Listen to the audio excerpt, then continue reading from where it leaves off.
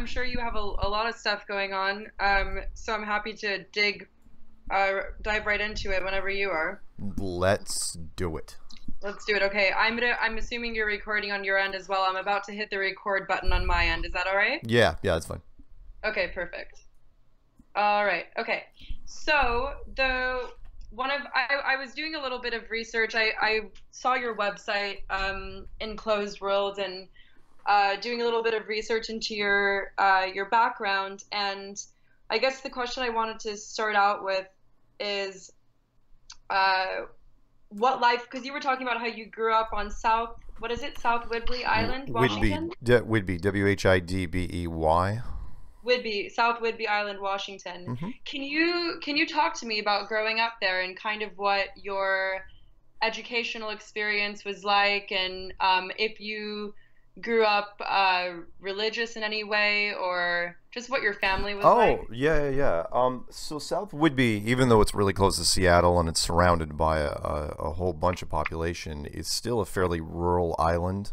It's long and narrow. So there's a Navy base on the north end, but it's 50 miles away. Okay. So the south end is, a single A school, and when I was growing up here, it took a lot to get into trouble. You had to find your own trouble basically. But I was born and raised here and was part of a strong born again Christian community that was down here, Okay. and that my family was along those same lines as well. And it was nice. It's a great place to grow up, honestly. If you can pull it off, it's a great place to raise kids. And I was lucky to be part of this community down here. And then after that, I went to, again, very very sheltered. So after that, I went to a state college right after high school and just drank my way through my first year because when you're that sheltered, it's like holy smokes, there's a world outside of here. Yeah. And then transferred over to Western Washington University and spent the next 3 years there. So that's Do kind you of. Go ahead. Sorry, I was gonna say, if I was gonna ask if you remembered your parents passing anything down to you and teaching you anything that you began to question after going to university. No, nothing. As a matter of fact, I was probably, how some high schools they have like most naive or most gullible awards. And we had that actually for there was several classes above me that had that. And had we had that award in my class, it would have been me. I didn't even think people lied literally until I went to college. And my family, I never really questioned anything. I didn't question authority. I didn't question family members, or I literally did not think that higher powers lied until honestly I saw JFK the movie, by Oliver Stone in the early 90s in the Okay. theater, and that's what got me on that road. Up until that point, ignorance is bliss, and I was the living example of that. Okay, so you would say, so and this was during your time at university when you saw the Oliver Stone film? It was right after. So Okay. up into the late 80s, because I graduated early in 85 and was up at Western in the late 80s, and Oliver Stone's movie was in the early 90s. So I was already I was working at my uncle's construction company and having a great time doing that. But that's when I saw it. So I was in Seattle, literally in Seattle when I saw that. So would you say that before this time you didn't really have any kind of propensity toward unpopular beliefs No, or not none. commonly Didn't held beliefs? didn't even know they existed. I mean, other than the ones you grew up hearing, it's like, well, everyone's heard like the myths and monsters stories, Loch Ness monster, Bigfoot, UFOs. Everybody's heard that stuff. Even when you're kids, you hear that stuff, but you don't tie them to anything sinister like some sort of organized cover up. Right. And after you saw the Oliver Stone film, that led you to think differently. Yeah, that there's more out there that Right. that you shouldn't just take everything that people higher than you in terms of any sort of authority that they tell you is just at face value, that it is as advertised. And the more I looked into it, even the little things that in fact, one of my favorite quotes is that things are rarely what they first appear to be. stuff like, I don't know, Thomas Jefferson, one of our greatest presidents. He was a slave owner. Or John Wayne smoked a lot of dope in Hollywood. Or something silly like the fact that that Knight Rider was supposed to be a Saturday morning children's show, and it ended up being one of the most popular primetime shows of an entire decade. So little silly things like that, you start to realize that everybody spins it. It's not just history is written by the winners, or the Napoleon quote, which history is just lies that are agreed upon. Everybody spins it in a certain way. Look at Facebook for a perfect example of that. Everything that you see on Facebook is the shiny, best, most optimum side that people put forward of themselves. Their lives could be collapsing around them, but we don't see that. We see it's like, oh wow, these guys have a pretty good life going. Most often it is not the case. Right, and especially I see what you're saying about this. It seems like you were very driven by this desire to start to think critically. Yes. Yeah. Once I got into it, because it was interesting, it was intriguing to me, to where when I first realized that because you know how it goes. If one group is going to lie about something, then a lot of other groups are going to lie about something. And then I started learning about protecting your own interests, and it's not just politicians or corporations, it's anybody in positions of power. It's too tempting. And that is, you don't want, if you have a way of spinning things in a direction that protects yourself, people are going to do that. And then I started looking for it. And as I got older, I realized that everybody does it, and the bigger the secret, the more they'll do to protect it. And so conspiracies for me was a natural, because it was interesting, and I loved aesthetic knowledge. It was just a different aspect of aesthetic knowledge that you have to look for. It's rarely just going to be advertised in books, because why would you? Do you feel then that by pursuing these unpopular theories and beliefs that you are in fact protecting yourself, or do you find that you're exposing yourself even more to the elements? Well, there's something to be said for ignorance is bliss. Obviously, you're a happier person if you don't know all the horrible things that are going around you. But at the same time, truth does adds depth to your life, and adds a clarity, and answers a lot of questions, especially if you're a curious mind type.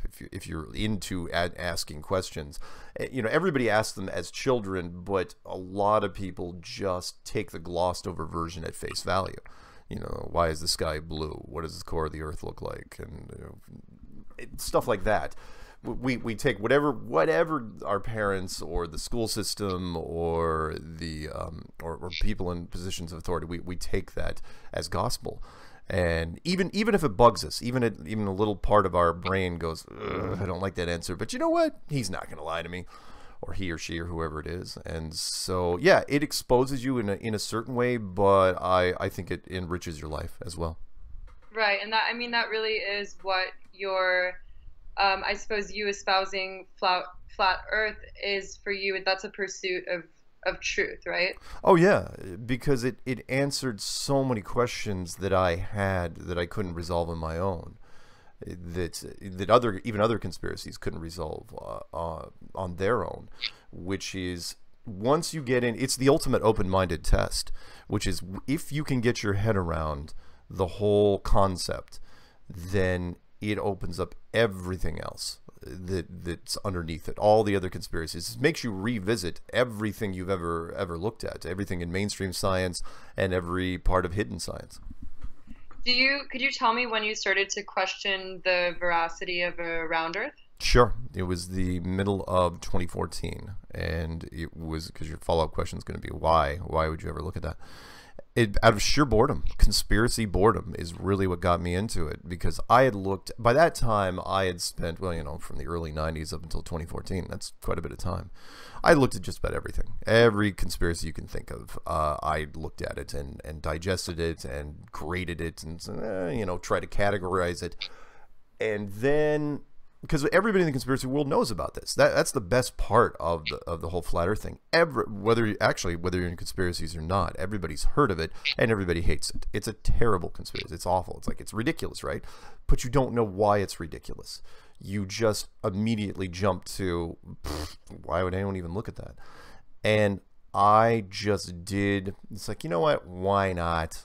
What's it gonna hurt, right? I'm just gonna stare at this thing and look, and started going through a couple of YouTube videos, and honestly thought that I could resolve it completely in my head in under a weekend.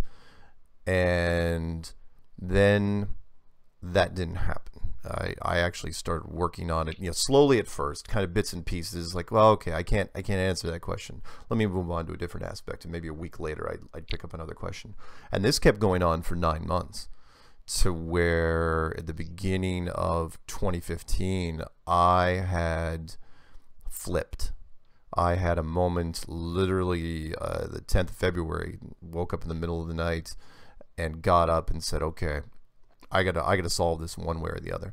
So I took all the knowledge that I had at that point and made a series of videos called Flat Earth Clues, and never had put out a thing on YouTube of any consequence, and just made one video that morning, and said it was called Flat Earth Clues, like Introduction or Your Guide to Flat Earth. And put it out there and basically asked the question to everybody that was out there in the internet hive mind, which was, I don't think it's a globe anymore. I can't prove it. Somebody can, I'm sure. Go ahead, try me, but prove me wrong. And that was both a blessing and a curse, because once that happened, of course, I started getting people. Not only were people, asking me more about the theory, they were really curious about it, but they were also there were people who wanted to interview me, and that subject matter experts started coming out on my side. And I never did get anybody, even to this day, 2 years plus later, nobody has called me up and said, you're absolutely wrong, or even emailed me, here's why. And that alone, honestly, after the first 3 or so months, I was convinced. I was a little nervous beforehand when I put them out, because it's like, you always think, it's like, okay, I think I got something, but you're never quite sure. I wasn't 100%. How can anybody be 100% with this? But now I have no doubt. It's an amazing thing. So anyway. Can you describe to me the diagram that you adhere to? Like, I was watching one of your Flat Earth Clues videos, and it said that Antarctica is the shoreline of the Great Earth Pond. Can you just kind of describe to me with some thoughts? Yeah. There's for people that are listening and you want to get a better idea of what's going on. It's the visual representation is the UN flag. If you want the short version of it, just type in the UN flag into Google and tell me what you see there. You see the Earth not as a globe, but as a dinner plate, where the center of that plate is the North Pole, and the outer edge of that plate would be Antarctica. Everything else looks pretty much the same. The continents more or less have the same shape, with the exception of Antarctica, because mainstream science says that Antarctica is a continent that's shaped like an island, much like Australia. But in the flat Earth world, it's shaped, it just covers the outer ridge. It surrounds us entirely. It's a much, much larger and much, much deeper. The official map projection that is used for the UN flag is called the azimuthal equidistant map, which is AZIMUTHAL and then equidistant. And you can type this in anywhere and find it, and that is the same map. It's the map that's used by the USGS. It's in their catalog. It was discovered 1,000 years ago, which is interesting, by a Persian scientist named Al-Biruni, and it's used as the UN flag, which is also very, very interesting. It's easy to understand once you see it, but a lot of people, when they're looking at it, it starts you out on your journey of questions. Once you see the map, it's like, okay, you follow that up usually with about 200 questions, and you're saying, okay, how does this work? How does this work? How does this work? And it's like, okay. Well. And how about the movement of the sun and the moon? Sun and the moon are literally tiny little dots of light that are right on top of this thing, moving around it like a mobile over a child's crib. and they're very, very small and very, very close. And that goes along with the whole human perspective thing. We're told that the sun is 93 million miles away and that the moon is 237,000 miles away. And yet they look like they're exactly the same size. And we know this recently because of the eclipse. The moon fits perfectly in front of the sun.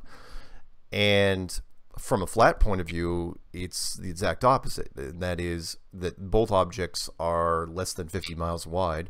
One generates, they're both their own independent light sources. One generates a lot of light. The other one is just a night light. And we can't tell any different because with human perspective, we have a horrible, horrible time genetically determining size and distance of generic objects. So, for example, and you're saying, what does that mean? Well, like if you take a pen on your desk and you hold it up right close, and we've all done this as kids, right? You hold up a pen really close to your eye and you're going, okay, is that pen really, really gigantically huge, or is it just really close to my eye? And you're going, well, we know it's a pen, so therefore, it's got to be just close to your eye. That's fine, but if you take any other object, like a generic ball-shaped object, and hang it off in the distance somewhere, or have somebody do it for you, and they don't tell you how big that ball is or how far away it is, you're going to have a tough time determining that. And there's all sorts of wonderful tests that have been done in universities to that effect. We have a horrible time with judging distance and judging relative motion, whether an object is moving towards you or you moving towards the object. All felt this like when we're on buses that are next to each other, or trains, or cars. That funny feeling when you're sitting in stop and go traffic and you let your foot off the gas or the brake and you see the car moving in front of you or to the side of you. Is it moving forward or backwards, and you don't know what pedal you hit because you're not sure. You can't tell the difference. It's fascinating. Okay, and what would you? I've noticed also in doing some research that a lot of different flat Earth groups in society seem to be at odds with one another. And I was reading a Guardian article, and it was talking about Eric Dubay. Is that how you pronounce his name? Yeah, Dubay. Yeah. Yeah. And he was talking about how he believes, because I think that he's head of, what is it, the International Research Flat Earth Society? Yes, International Flat Earth Research Society, yes. Society, right. And so he was talking about how he believes that there are different flat Earth groups that are controlled opposition, and how and actually your name was mentioned in it, which is actually how I discovered you. And he said that he believes that you and others who belong to these different flat Earth groups, he referred to you as shills. Right. Now, what can you talk to me about this? Oh yeah, you bet. It is the same sort of phenomena that happens in just about anything, for lack of a better word, intellectual or academic, and that is when you see this in academia all the time, when two different groups are trying to come to the same conclusion or trying to get published. And it's the first, because really the first one that gets published wins, and so the competition gets fierce, and that's all it really is. And of course, I'm not a shill, nobody is, but Eric was the first one to say, "Oh yeah, you can't trust anybody," literally, and he was asked this on an interview recently. It's like, okay, who do you endorse? And he subscribes to no channels. He endorses no one. It is him and him alone. He's like, I'm the only guy you can trust. And so I was like, all right, I get it. And he and his videos were made about 2 months before mine, and I hadn't even watched any of his stuff, nor did I know that he had a book out there. So when I put out mine, which really had a different approach to his, and it's easy to differentiate. I kind of created the Dummies Guide for Flat Earth. Up until that point, there weren't that many people in the first part of 2015 making this. And for me, Flat Earth was just coming in like a fuzzy radio station. And literally all I did was walk up to the radio and quarter turn to the right, and the station started coming in. The clues that I made had no math behind them. They had very little in the way of scientific method behind them. It was just connecting the dots, really. Trying to get it down to the lowest common denominator, which I was pretty good at because that's what I was trained to do when I was doing proprietary software training out in Colorado for all those years.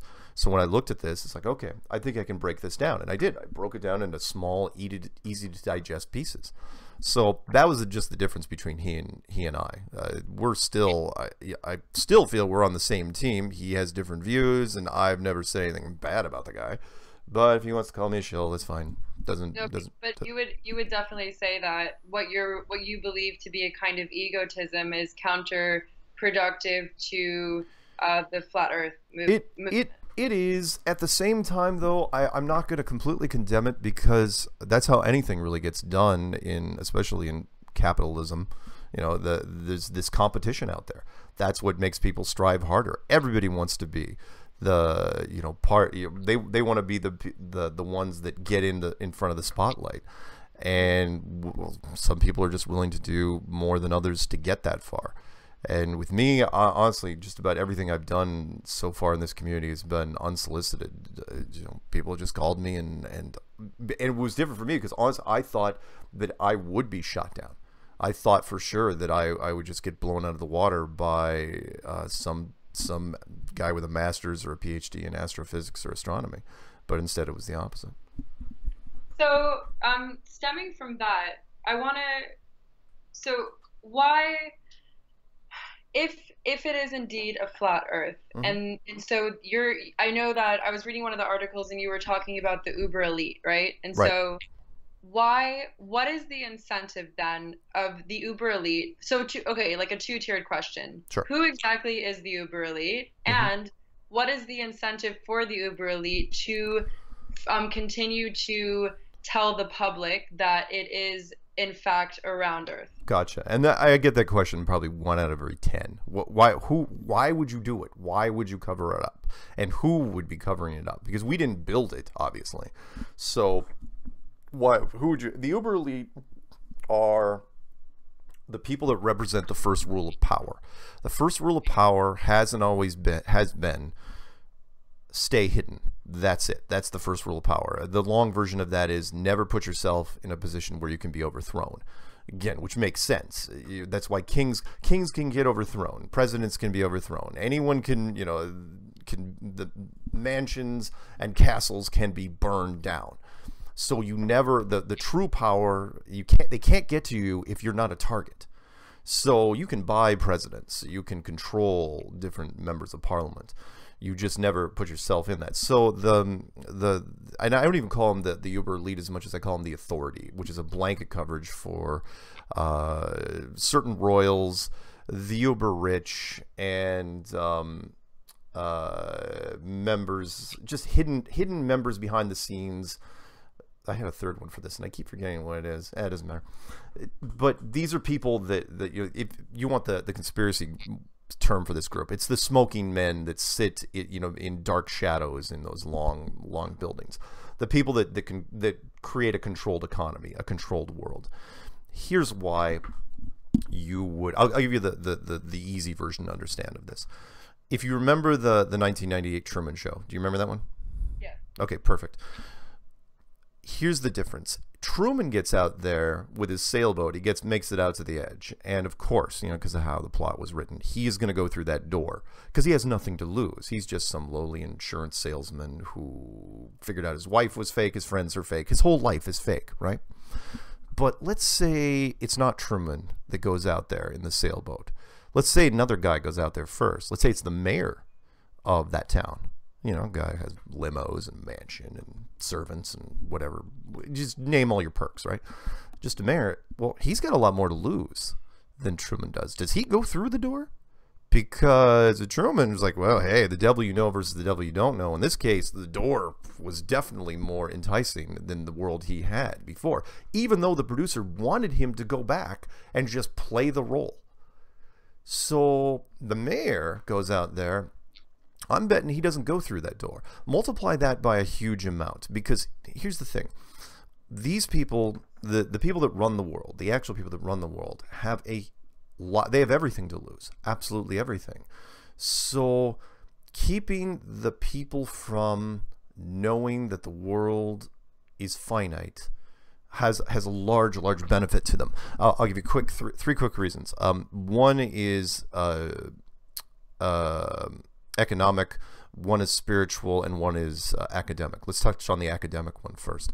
And that is, let's say tomorrow, all of a sudden, some independent UN team announces that, oh yeah, by the way, you're in a flat, enclosed world. You're in a snow globe, a planetarium, an ant farm, a petri dish, whatever you want to call it, right? Well, academia just on its own would be spun into chaos almost overnight. And by that, I mean, think of all your major academic disciplines, like astronomy and astrophysics. They would shut down tomorrow. I mean, literally never open their doors again. That's every university in the world, right? Follow that with every other major physical science. Take your pick: hydrology, archaeology, biology, whatever it is. It doesn't matter. Something with an ology next to it. Those physical sciences have to be retooled now, literally from the ground up, for the new model. I mean, we're talking about an amazing amount of books that have to be rewritten. Science is just in a state of chaos. That's just the academic part of it. Economically, you'd have to close down all the world stock markets for at least a month. I mean, literally, you'd have to shut down everything for a month to just keep people calm. I mean, for God's sakes, a country goes into turmoil. A single country goes into turmoil, and some of the world markets drop 10% in some cases. It really, there's a huge, and think of this, think of the major defense contractors, the big companies, General Dynamics, Boeing, Lockheed Martin, weapons companies, people that thrive on world conflict. They sell weapons to both sides. Well, if you're in a created world, an enclosed world, you're all in the same boat. Is war still happen? Does modern warfare as we know it, does that still exist in the same format? I doubt that. And then that leads into, of course, the biggest of them all, which is the spiritual side, which is science has been beating the church over the head for the last 500 years, 20, 25 generations. And now science would have a lot of questions, because it's not just the flat earth that they would have to answer for, although that is the number one question that starts the chain reaction, which is, so you've been showing us the globe for the last, again, 500 years at least, and you couldn't even prove it on camera until 60 years ago. So what else are you wrong about? Let's look into other things, I don't know, like the Big Bang and evolution and carbon dating. Science would be backpedaling so quickly they may just fall over, and that nobody wants that. Maybe what I'm saying is the powers that be, the uber elite, the authority, they have a vested interest in all three of those sectors. So vested that even if there's a chance, even if there's like a 10% chance that the general population would grab pitchforks and torches and just start burning down universities, they're not going to let that happen. It was an easy decision to make. In fact, I agree. If I would have been in that room, if I had been sitting in the dark table, and that meeting would have taken less than 10 minutes, because people said, okay, how bad could it get if this thing gets out? And that what I just listed, they'd say, yeah, okay, we're not going to, we'll do whatever it takes. Money is not an object here.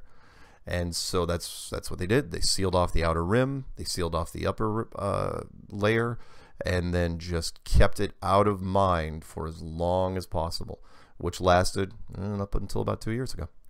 When you say they sealed off the outer rim and the upper layer, with what? What do you mean? Oh, meaning the first thing you would do is one of the things when I was connecting the dots, because I was looking at this from their point of view. I love empathy, and I love putting myself in other people's shoes, because you can kind of get a feel for why you would do what you would do. And when it got to building the world, how would you hide the world from the population that lived in it, or continue hiding it? The first thing you would do is you would seal off the outer rim, meaning you would seal off Antarctica. And that's exactly what happened after 1956 during Operation Deep Freeze.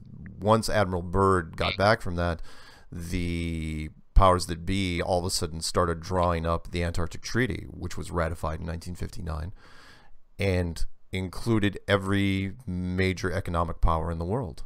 And it's the only treaty that's ever been unbroken. It's the only treaty that's still going today, where basically it says, yeah, you want to fly to Antarctica, you can spend your $10,000 and go to one of the peninsulas with the penguins and have pictures taken next to icebergs. But That's about it. That's all you can do. If you have a company, I don't care how big they are. If you're the president of Exxon Mobil, you want to set up shop down there, you can't do it. Nobody can. No corporation is allowed to do work down there for any reason whatsoever. And the bigger one for me wasn't just that big enough, I should say. A big red flag was no corporations can go down there. But the second is those corporations can't even talk about it. They can't protest it. And if you want to say, because most of the people that were down there in the early days of the Americans and the Soviets, yeah, sure, fine. I might go with you. But what about China? What about people that were rebuilding for World War II, like the United Kingdom? What about, I don't know, every other country? They're not even allowed to protest it.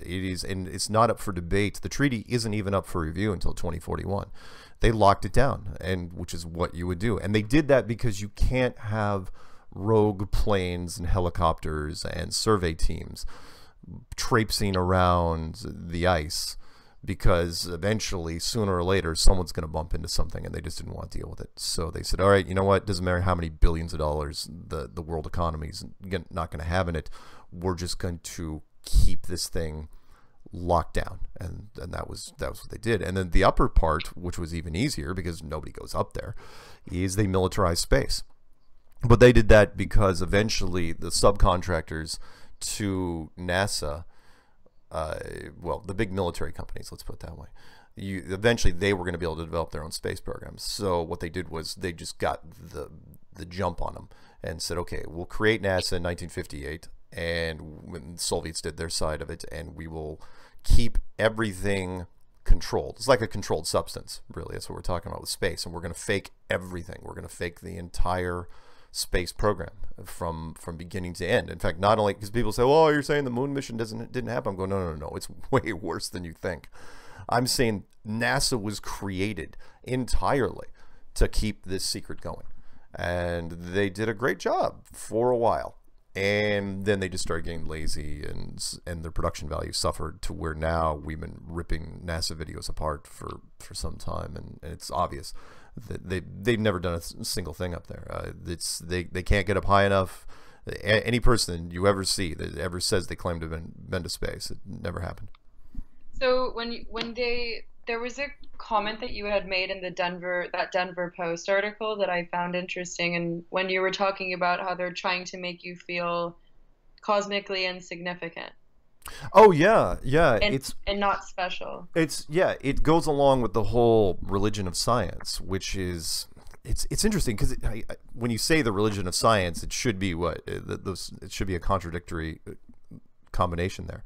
But that's not the case. That's what they're doing, because they created their own version of a religion, which is you are just this little tiny rock that's flying through this vast empty vacuum of space, and you're not special at all, and everything in your life and everything in the universe is absolutely happenstance accident, and there's no method to it at all. There's no purpose. You should just feel alone and afraid. That's really all they've been saying. And every story that they've run, literally since they could look into the skies, and really, honestly, since the space age, was to reinforce that. In fact, it doesn't even matter if you read the stories, as long as you read the headline of whatever they're putting out there. In fact, they did one just recently. In fact, this morning, I think, where they said one of their probes just crashed into Saturn, and that doesn't matter if you believe it or not. It reinforces the same thing, which is, oh, we're doing something interesting on Saturn because you're on a globe. Hey, there might be a face on Mars because you're on a globe. We're going to reclassify Pluto, globe, and on and on and on and on.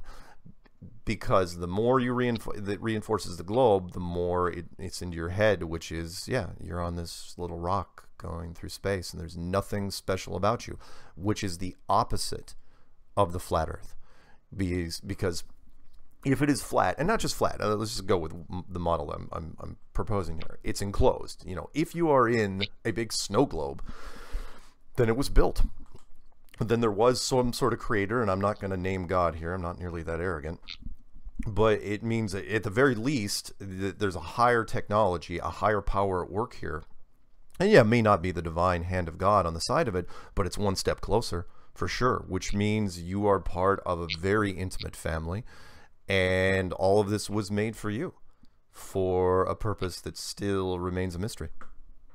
Okay. And do you think these are? I only have like maybe two or three more questions, and Oh, I can let you go. oh, wait, take your time, whatever. Okay. Please. So, do you find that your belief attracts a great deal of ridicule, and that pushes you further toward the edges of visibility and the fringes that you no longer want to be on a visible platform, or do you think that it's pushing you further toward the platforms of visibility?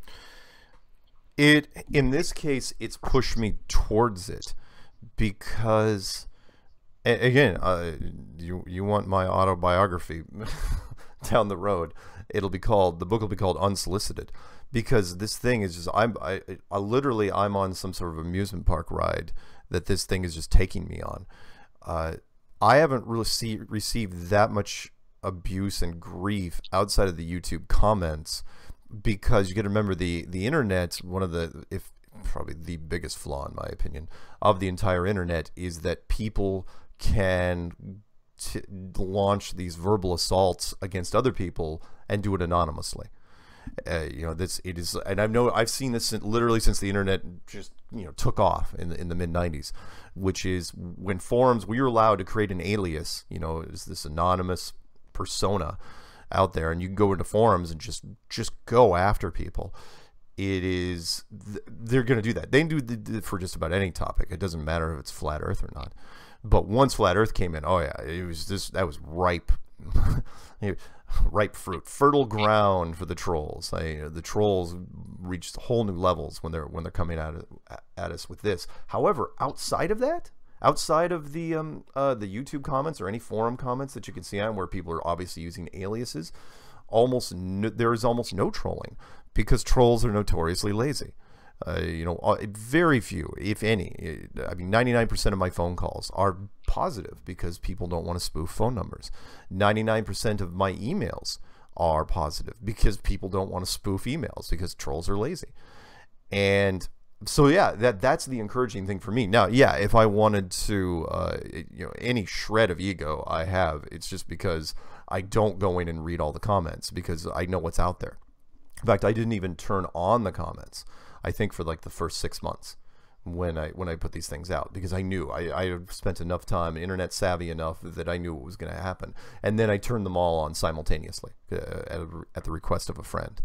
So no, I haven't, and nor can. Here's the thing: the big reason why it would never discourage me or push me away is because everybody that gets into this whole flat Earth thing, everybody that starts out on it, starts out trying to debunk it. The T-shirt, it's a great T-shirt, which is, I became a flat earther because I tried to debunk flat Earth. I tried personally, I did the same thing. I tried to debunk this thing for 9 months.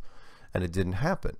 And everybody else does the same thing. Honestly, if you yourself, thought that flat Earth was a great idea right out of the gate, I think there was something wrong with you, because it is not a good idea right out of the gate. You have to resolve it. And which is also one of the reasons why it's resonated so well, in that people start in the hole. That is, okay, they look down at this thing and say, it's awful, I'm going to tear it apart. And however long it takes them. Some people can do it in a few days, other people in a few weeks, others longer. But by the time they get to the other side, that's how we know that this thing has legs and continue to have legs, because the people that are in it, the Flat Earth community members, all went through a trial by fire. So most of it has been internal. It's not like they caught a whole bunch of hell from people outside of it. They went through their own crucible internally, which is they wrestled with it, and by the time they came out the other side, they're like, yeah, I'm a flat Earth believer, and they preach it because they went through it. I know I'm using religious terms here, but it kind of feels like that. It has some of those earmarks where you go through this big process in your head of resolving the issues, and we're not forcing you to do it. The thing I put at the end of my videos, which is, do your own research and ask questions. That's all I'm asking. I'm going, don't believe a word I say. Don't believe any of this crap. But there's something to it. If you want it, you figure it out for yourself, and then let me know when you're done, when you get to the other side. And that's go ahead. Okay, and yeah, I didn't want to lose my train of thought. I Hmm. was gonna say I mean, probably the last two questions stemming from that would be, uh, do you currently hold other more or less unpopular beliefs, such as, let's say, that 9/11 was an inside job, or something like Pizzagate? And what I noticed that one of your videos, there was I don't know if you actually took this video, but it was one that was posted of a young girl named Millie. The 6-year-old. Yes. Yes. I am very curious because when you're talking about asking people to do the research for themselves and saying, don't take my word for it, Hmm. what do you, how do you broach subjects like this with children? Well, with kids, obviously the parents are going to have the greatest responsibility there, but you can't monitor all of them. I remember her and some of the other kids that got involved because YouTube is just open to everybody. It's still considered a fairly innocent world, even though there's some dark places out there. So with anyone that's younger than whatever age, I don't even know if you could do a minimum age. Let's just go with driving age. Anyone that's younger than 16, you might want to ask your parents. But although there's a lot of kids that are rebellious and they're gonna look at their stuff themselves. So sorry, let me answer the first part of your question, which was the first part would be the unpopular other topics. Yeah, I mean, since I was into conspiracies a lot before this, I was into everything. You take your pick. But flat Earth, what it did was if you remember, like tiers on a bar of alcohol, top shelf stuff. This created a whole new shelf above that. And that's where flat Earth stands alone right now. There's nothing else up there, and the only thing that ever could be up there with flat Earth would be like if you figure out what's happened, life after death, the big question mark there. So, but everything else falls underneath it because it's literally in the flat Earth world. So as much as and people ask me, it's like, you want to talk about 9/11 or JFK or Boston bombing or Sandy Hook or Pearl Harbor, or just go on and on and on. Oh yeah, I can talk about all that stuff, but it's second. It's not even. It's not even near the top of my list of things to do on any given day. I focus literally all the time on the whole flat Earth. I still believe in those things, sure, and I also believe that flat Earth will open up and change the perspective of all those other conspiracies. But for me, it doesn't. This one I really hold to because it's a message of hope. It's different from the other conspiracies in that it doesn't have to have this dark brooding energy around it. It is, and I've seen this with a lot of people. I may see people burst into tears over this thing because for them, they interpret it as like, oh wow, I'm not alone. That's one of the big questions, the big statements is you're not alone. And there is a big spiritual side to this. You can't say that with any other conspiracy. Sorry, back to the kids thing. Let's face it, the kids have to get into it eventually, like anything. Although up until now, and again, I'm treading on uncharted territory, because there isn't any other conspiracy I could even recommend to kids. I'd never want to talk about 9/11 to a 10-year-old, or JFK to someone who hasn't gone through grade school or anything like that, because they're dark. And there's no light aspect. Find me a happy folk song that has to do with JFK. They don't exist. And yet we've got 200 plus flat Earth songs that have been created. Original flat Earth songs where people are just singing great things about it. Find that with any conspiracy. So the kids thing is like, look, obviously the parents should be involved at whatever certain age, but at the same time, I wouldn't dissuade kids from the flat Earth, because there's no part of it that I think is so controversial that it would damage a kid's mind.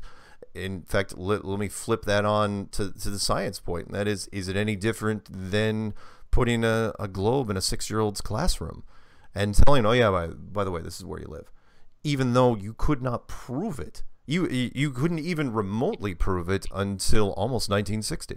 And you didn't even share a picture of it until 1972. So for us, we're deprogramming what's already been done. We're undoing the damage.